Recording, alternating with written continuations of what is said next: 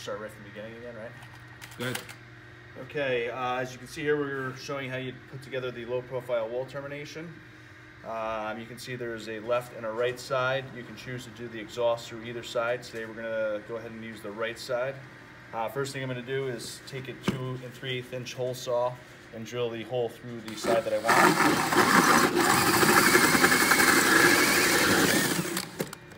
Okay. Let's go to some of these burrs. Alright, now that I have it cut, it goes together pretty easily. Alright, I'm going to take my vent length and I'm going to slide it through the larger hole on this plate.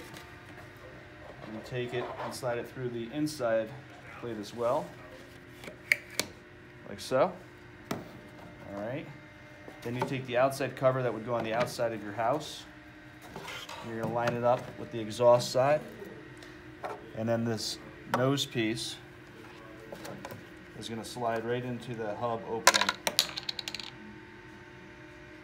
on the exhaust side. It's applying just a little bit of lubrication. Yep. Just to help get past the gasket.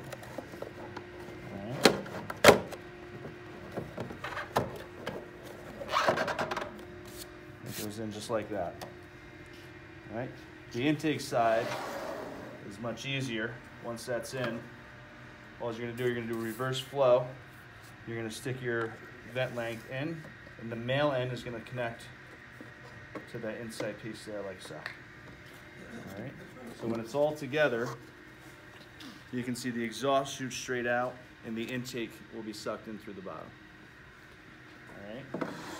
Now, should you choose to do the fresh air a little differently, we'll take this polypropylene pipe out, and I'm going to take this wall plate out real quick. And I'm going to drill one more hole in this piece just to widen it a little bit.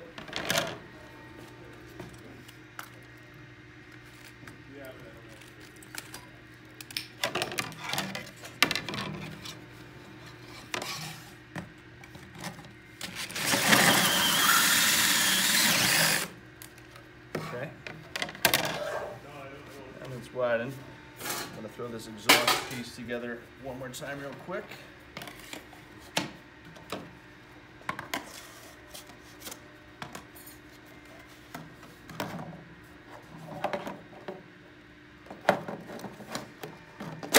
Okay.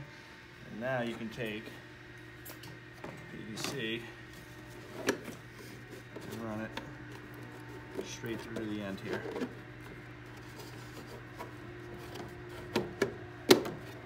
Like so.